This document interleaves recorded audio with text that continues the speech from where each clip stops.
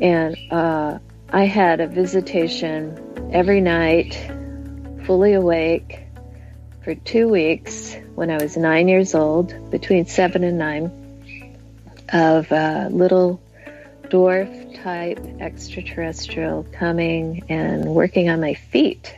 And wow. Like these little glowy rods of light, kind of reminds me of fiber optics. They were sticking it on my feet, and I'd wake up and look at them. I wasn't afraid. They'd look at me and telepathically communicate, go back to sleep, we're taking your memories. And that was strange, but I went back to sleep, and then when they no longer came, my sister and I walked outside the following morning. I think it was the last night they came, and looked up into the sky and kind of cried and said, "Come back." So, yeah, I'm very excited to have you on the show because I've always heard your name through a lot of friends, and what you do is quite I think it's remarkable, and you have a really amazing story as well. So so your name is Christine Dennett, and you have Kesara Art, like you are, what would you call yourself? Would you be like an intuitive artist? I kind of think of myself as similar to a police sketch artist, where we're trying to get a clear insight of what the other person sees rather than what I see in my own mind. But actually, to be honest, I do see what people are talking about when they tell me about their experiences or their contacts. I see it in my head. Sometimes I'll see the event that the individual that's contacting my client, I'll see an event that occurs to get a clear picture of what they're talking about. Because when people talk to me, they're inside their head, and they're trying to visualize or explain to me what they see. And quite often I can kind of see what they're seeing, if that's clear. That's amazing. And have you always done that? Like, I was thinking maybe we can get back to that a little bit later on, like about your art and all that. But I would love to hear about a little bit when you grew up, because a lot have happened, like since you were 2 or 3, like we talked about before. Could you tell us a little bit about that when you were little? I lived in Utah, Salt Lake City, and I was walking when I was about 9 months old. So I was still wearing diapers, and I think my mother told me that I was missing for a whole day. I believe she called the police to try and find me. And when she found me, I was playing in a playground that was across the street from where I was living, probably a block and a half away from my house, and then I would have had to cross a main highway to get to the playground. So they couldn't figure out how I got there. I didn't have any clothes except for my diapers, and I was swinging on the swing. So maybe I was about 2 years old, 2.5 years old at the time when I was swinging on the swing, because right now I have a granddaughter who's about that age, and she kind of reminds me of when I was missing at that age. As for remembering what happened, I don't really remember anything about that time period. But I have had some interesting experiences in the same area. When I was in kindergarten, this man would come to me during the time when we all had to take a nap. And what I remember is being inside a huge kind of like gymnasium where we all lied down on our mats to go to sleep, and this man would come and get me. And I'm not certain what he did. All I remember is going with him. He wore a khaki outfit. He looked kind of like a Santa Claus type of face without the beard, had sparkly blue eyes. And the only memory I have about him is a physical sensation that's very strange. And I asked some psychics about it, if he was sexually abusing me or whatever. And a lot of them said, I don't pick that up. But in terms of trying to remember after I go out with him, I don't remember it. But I do remember asking my mom if I could stay home and not go back to school anymore, because I didn't really like going with him. Or I'm not sure. It was not something I really wanted to do. I didn't want to go with him, and I would actually make myself sick so that I wouldn't have to go. But it was an interesting time. Wow. Do you have any later on in life? Later on in life as well that has happened, encounters? I have actually. When I was, I moved to California. We lived near Palos Verdes, which is near the coast. And we moved from there to, my brain's going really fast track now. Okay. So I went and moved into the San Fernando Valley with my parents. It was kind of in the hills. And my sister and I used to, we shared a room for 24 years growing up. And I had a visitation every night, fully awake, for 2 weeks when I was 9 years old, between 7 and 9, of a little dwarf-type extraterrestrial coming and working on my feet. Wow. Like these little glowy rods of light. Kind of reminds me of fiber optics. They were sticking it on my feet, and I'd wake up and look at them. I wasn't afraid. They'd look at me and telepathically communicate, go back to sleep, we're taking your memories. And that was strange, but I went back to sleep, and then when they no longer came, my sister and I walked outside the following morning. I think it was the last night they came, and looked up into the sky and kind of cried and said, come back. And then after that, we didn't see him anymore. Wow. How cute. Yeah, so I've heard a lot of stories like that, and some people are afraid, and some people are more like at ease, and it's all different one, isn't it? Wow. So when did you get into the drawing or your art? And so when was that? I started drawing in elementary school. I was drawing, finger painting dragons in the ocean when I was about 6 years old.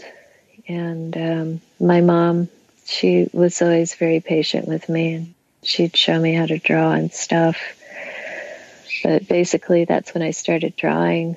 I think it kind of shocked everybody in my kindergarten that I could draw so well. They used to separate me from the rest of the class. It could have been a racial thing, or it could have been just that I was drawing a lot of dragons at the time. My grandmother was pretty worried about me. But were they real? They felt very real for you? I just felt that they were really fun to draw, and I liked the power of them, and I really kind of associated with their power mostly, and so I used to draw them all the time. I love dragons. What do you like the best about dragons? Because there's a certain people that are really drawn to that. Oh. Yeah. Well, I don't know. It's happened when I was really young, so it just seems very natural for me. I feel as though they aren't really physical for me in this world, but more in another plane of existence. And I feel as though they're kind of a kindred spirit type of thing, because my life has always been very intense. My father is a very intense person. He's a loving person, but he was very intense, and I'm very intense. I have a lot of fire inside of me and intensity. So I always kind of associated with the dragons. Because I was like, because you have a mixed background as well, which I think is pretty cool. Like I'm just, I think that's, your mom is Native American, is it called Cherokee? How do you, Cherokee? Cherokee, sorry. And okay. a little bit of Scottish, Indian, and then your dad German. is, and my dad's Filipino and Spanish and Chinese. And you grew up on Hawaii. No, my father grew up in Hawaii. Yeah, your father did. Okay. Wow. Yes. And my mom grew up in California. Okay, yeah. Have you been in Hawaii? I have. I visited a couple of times. It's a very intense place. I was extremely sensitive to it. Which island did you go to? To the Big Island in Hawaii. Yeah. Hilo, that's where my dad grew up, and all the family is in Hilo. Now they've moved around and stuff, but when he grew up, it was in Hilo. Because I had a opportunity. I went to Maui for a month, and I was just like, I just blown away by the energy there. It's very special. Maybe it's very, something like that. I don't know. So, I saw a volcano too. It's a very intense place. It's like, I guess the best way to describe it is that their avocados are huge. Yeah. That's so everything there is concentrated. Yeah. Very true. The trees and everything, the flowers, everything is big there, yeah. Very true. Yes. So you started to draw, and I'm quite intrigued because, like, in one of your about section on one of your websites, it says that you were drawing your future employer. Is that right? Yes, I drew my future employer and my husband before I met them. That is so cool. So what happened? How did you do that? I mean, like, I know you kind of tuned in and all that, but like, how come you started doing that? I just did it. Instead of what most people keep diaries, written diaries, I have visual diaries. And one of the diaries that I drew in, I just so happened, I have a page of it, draw my future employer and my husband, and it was both kind of in the same synchronized timeline in my life where I met my husband, who I'm still married to for almost 49 years. Oh, congratulations. That's so amazing. It was meant to be. A lot of synchronicity happened when we met, and it was interesting to see it on the page. Yeah. So how would you, if someone, I don't know, would you say he's kind of your soulmate or just meant to be in this life, or what would you say? We've had many lifetimes together, and I'm not certain. I'm pretty positive that the reason why we're together now is that we've had the ability to live as a family and not as soldiers or warriors. Most of our lifetime was connected to something like that, where we were fighting together. And where do you mind sharing at all if you have any like past lifetimes together? I believe that one of the lifetimes together that we had could have been one of the world wars, because I remember seeing him get blown up in the head, and we actually saw it in a mirror when we were just practicing as young people. We were very young when we got married. Transfiguration to see our past lives, and we actually saw that lifetime when I was a fellow soldier that fought next to him and saw him get blown up. I think we've had lifetimes as Indians or indigenous people in the Mesa Verdes. And he remembered everything about Mesa Verdes that lifetime. He ran around and he remembered where he lived, where he died. Sorry, for anyone that doesn't know what that is, could you? Mesa Verdes is a place where a lot of the American people or the Indians that lived in Mesa Verdes just vanished. Mm-hmm. And there's a lot of theories about it, and they're cave dwellers. They lived in cliff dwellers, and it's in, I believe, New Mexico or Arizona, in that area. And when we went to visit, my husband remembered everything about that lifetime that he lived in the area as they call them Anasazi Indians.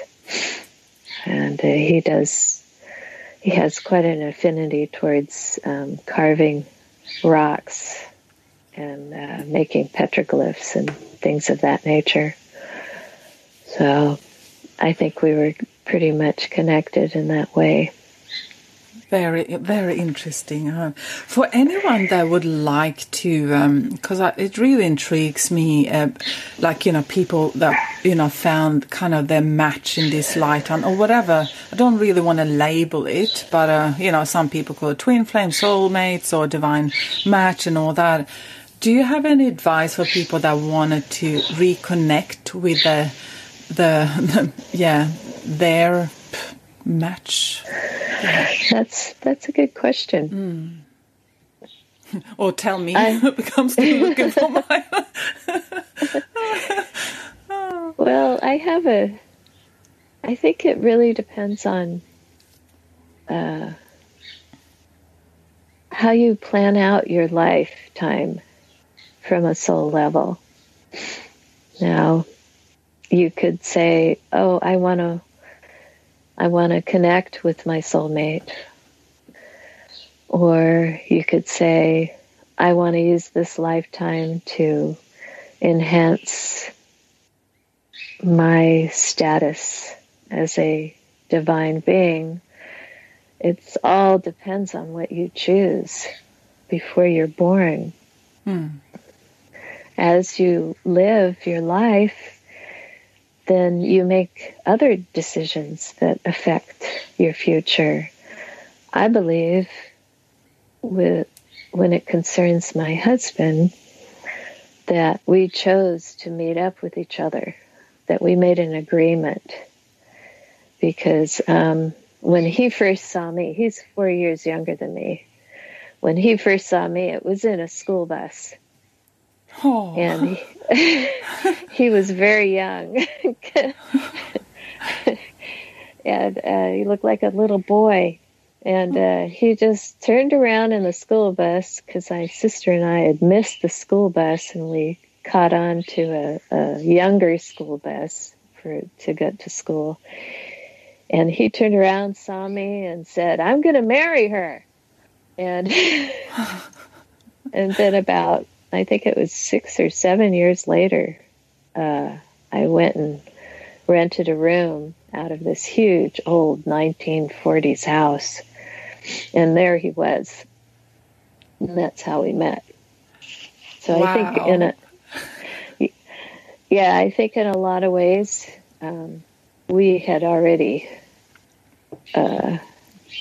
made an agreement to meet up with each other, and he seemed to be more awake and alert in this lifetime than I was when it came to the connection. But for everybody else, you know, it really depends on, like, you could meditate and just get rid of all judgment and be completely clear of all the trials and tribulations and just go right back to where you were right before you were born and honestly look at what your choices you made. Oh, you know, very wise words, and yeah, thanks for that. I think that gives people hope, because there's something I talk to people a lot about, and I think that's, you know, it's a big question, because I think we all wanted to meet our other half, so to speak, and but I guess also we kind of have to be a little bit complete ourselves first, and although some people benefit from not having a mate. I mean, my sister's that way. She's very spiritual and very amazing person, and she doesn't have a mate. So I was just wondering, I had also, if we can move on to another thing. It says like 1986 you started to work with the UFO researchers. Yes. Could you tell us a little bit more about that, please? My brother-in-law, my husband's brother, he was a skeptical person when I first came into the family. There were 6 siblings, and they were all very empirical, very intellectual, and incredibly intelligent people. And then the mother passed away at a very early age. She was only 46 years old. Really shook the very bones of the family. And Preston, who was the brother-in-law that has gotten me involved in the UFO community, saw his mother's ghost. And that's just completely changed him. Her death completely shifted him into an open, insightful, and psychic person. And he began doing investigations. He started with his work colleagues and then expanded outward and started writing books about all the stories and actual stories. I mean, from factual proof that they were seeing UFOs and paranormal events and things of that nature. And then he had me illustrate for him. Cool. And has he got a website as well? Yes. Excellent. I put that one in the show notes as well as yours. So what's his website? Sorry to interrupt you, but yeah. That's okay. His name is Preston Dennett. And you can put it in Google. Just write Preston, Preston, yep. Dennett, Dennett, yep. UFO, and you'll see all his stuff. He has a YouTube channel. Nice. Yeah. And a website. Yeah, excellent. So you started to work with him. So I put that in for everyone. I put that in the show note page as well on the under the podcast on all the apps and also on the website as well. So as well as yours, of course.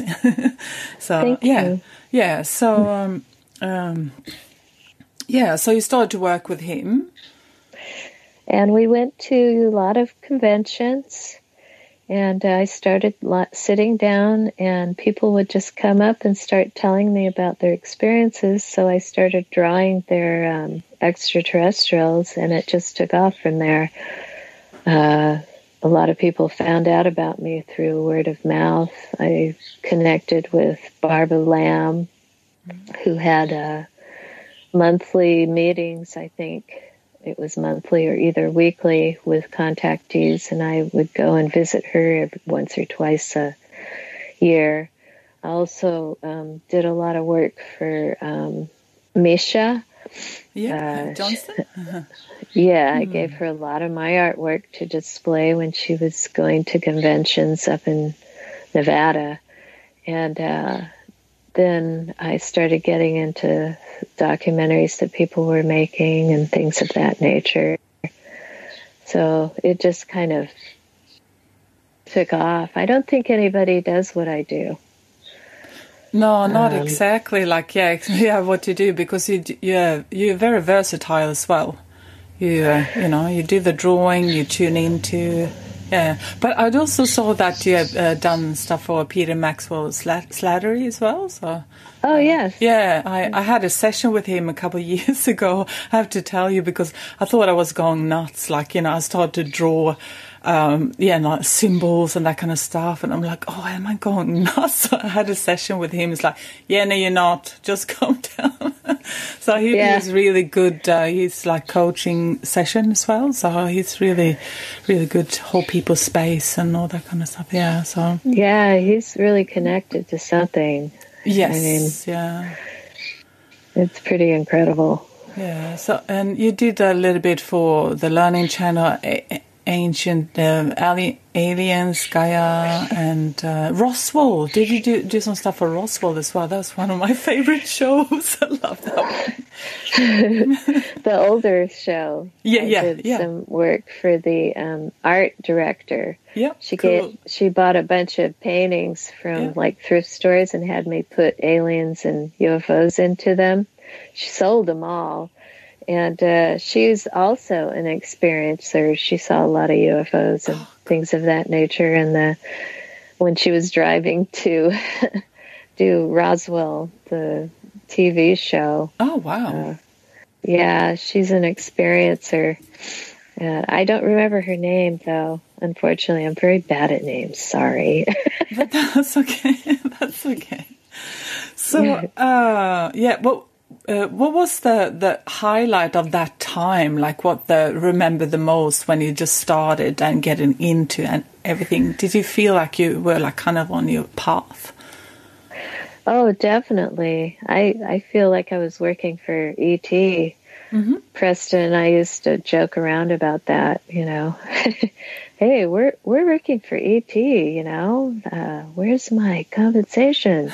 I want to see a UFO. I want to get on the ship. I want to remember it all. But Preston's having a lot of experiences now. I would love to interview him if he would be, up to it. That would be great. Oh, it's incredible. He would be so happy to do an interview with you. And he has so many stories, and he's just an encyclopedia. He's written probably about 16 or 17 books. And he's a fountain of information. Quite prolific. That would be great. But so I wanted to hear kind of the end of the show here. I wanted to ask you a little bit about different stages of contact. So before we had the conversation or started the interview, this is something I wish I had known a little bit more about, and I could go to a place and read and or listen to someone about this. So could you please tell us a little bit more, like from your experience and what you have put out a little bit of on your website as well, about there's like kind of 4 stages of contact, right? Yeah, it's based on mostly Preston's research. Yes. He wrote a book about 1 in 40. 1 in 40 people usually see a UFO. Yep. And then a little bit lesser of the percentage, 1 of 10, usually have contact. But now it's getting different because things are changing in the world, and I think contact's a lot more available for those that are receptive. The first thing is seeing a UFO. Yeah. When you see a lot of UFOs, the second thing is actually getting in contact with a UFO, like having an intuitive spark of when the UFO is coming or where they're coming, or having some kind of a feeling inside of your body that they're coming. The third thing is seeing the extraterrestrials actually going on ship or being visited at home. And some people consider that a violation of their privacy, and they call it an abduction. Other people call it contact, which they actually develop a friendly relationship. This is where there's like the scale from 1 to 10, 1 being an abduction, 10 being contact. And I think eventually when people start to understand their relationship with extraterrestrials and the years that they've been exposed, they eventually get to 10, which is contact, which is actually having an understandable relationship with them. Most people that do get into contact and start to have children with extraterrestrials, hybrids, or they get integrated in the culture of UFOs, like becoming a council member or whatever. That, to me, is the... that's when it gets really interesting. Dr. Strange's, he had an extraterrestrial friend in the 1950s called Valiant Thor. Oh, yes. Who actually came down and talked to the government, and it wasn't a good thing. But he made an effort to tell the government, you gotta watch out because we're watching you. And if you do anything to cross the line, we're going to come down. This is a very unique planet. Earth is a very unique planet according to most extraterrestrials. It offers a beautiful life, and it's a beautiful planet. It's extraordinary in the way it's structured. And so there's some extraterrestrials that actually watch over this place because it's considered very unique. So in terms of the stage 2, or when you talk about the visitations and marks and all that, something I have experienced. Have you experienced any of that? Or as I said, things? I'm protected. I think... Now, I heard this from somebody else, that you make a soul contract with some extraterrestrials. You can turn around and change it if you want from a soul level. With me, I think I'm extremely protected. There's something watching over me that's not allowing anything to come through and mess with me, because I seem to be of service in some way. And I haven't had as much physical contact. In fact, I don't remember any physical contact besides those little dwarf-like beings that I've seen. But I have been with abductees, and I have experienced physical contact with them. But as for me, all by myself, not so much, no. In terms of all the different extraterrestrial, do you mind just going through a couple of them? You got ETs, light beings, humanoids, because the light beings, you do a lot of light beings, right? Yes. A lot of, yeah. So can we do that maybe the last? So the ETs, what would you call, personally, I'm not completely educated about them. Preston would be a good one to talk to about cool. that. Yeah. In terms of light beings and stuff, yes. I have more of an experience with that because I've had a lot of experiences with angels and things of that nature and spirit. But could you I think it all relates. Yeah, they do. Yeah. But on your website, and by the way, I'm going to put that in the end and in the show notes as well. But where would people find you if people listen now and want to go and look you up? They can look me up at kesara.org, Kesara.org. And there's a menu that you can choose gallery links, and that'll take you to my other websites for different services. Yeah. So, yeah. So the light beings, like your drawings, they're quite stunning. They're just, it feels like when you draw them, they kind of radiate, it's radiance or something like that kind of affects you in some way. So how do you go good. How do you go about that when you draw the light beings? I have people send me their photographs, and I'm slowly edging away from this service. I hate to say it, but I'm being consumed by art commissions right now. Mm-hmm. But originally I would meditate on a photograph and actually see everything about the person. I use a frequency sound. It's like a musical frequency that shifts my mind so that I can tune in to the person when I'm looking at their picture, especially through their eyes. And I see how they're connected to the divine universe. And usually with light beings, we're all kind of these light beings to begin with. And I can see that part of them. As for independent extraterrestrial light beings, they're very in another dimension. I have never really seen one that's actually in this 3D dimension. If they are, then it takes a tremendous amount of effort for them to come into this world physically. But